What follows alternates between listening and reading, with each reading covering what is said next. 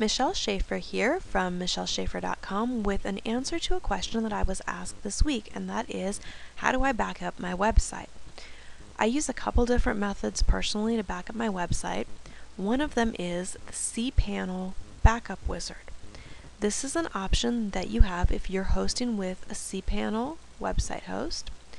And as you can see, I'm already logged into cPanel here. I'm going to go back to the home page. When you log into cPanel, you probably see something similar to this. And if you'll scroll down, you'll find some backup options here. If you click the backup link, it takes you to this page. And you can see here, I can download the daily, weekly, or monthly copy of my web hosting account. This is not just the files for my website or not just my database, but it's also my email accounts, my website statistics, everything that is stored in my hosting space.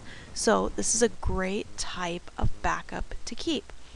This is a backup that it's kind of difficult to pull something out from it yourself unless you're really familiar with unzipping programs and the setup of a website as far as the databases, what you would see in a file manager. But it's something that you should keep because from this backup, your entire web hosting space can be restored with a couple of clicks by your website host. So if the worst would happen and your website suddenly goes boom and it's not there anymore, this is the backup that your host can easily restore for you. So by saving this backup to my computer, I've got a copy of everything as it was at that particular time. Your website host makes these backups automatically, and they're probably storing them for you either on the same server that you're on or on another server.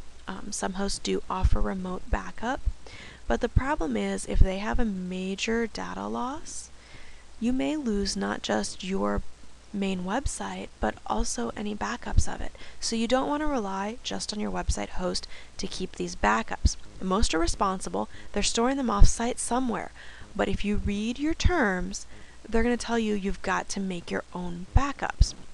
So to download this, you just click the button. It's very simple. It'll pop up and say where do you want to save this and let you save it. And once you've done that, you've got a whole copy of your website, your email, everything stored on your computer. So I recommend going in and doing this once a week, once a month, anytime you make major updates.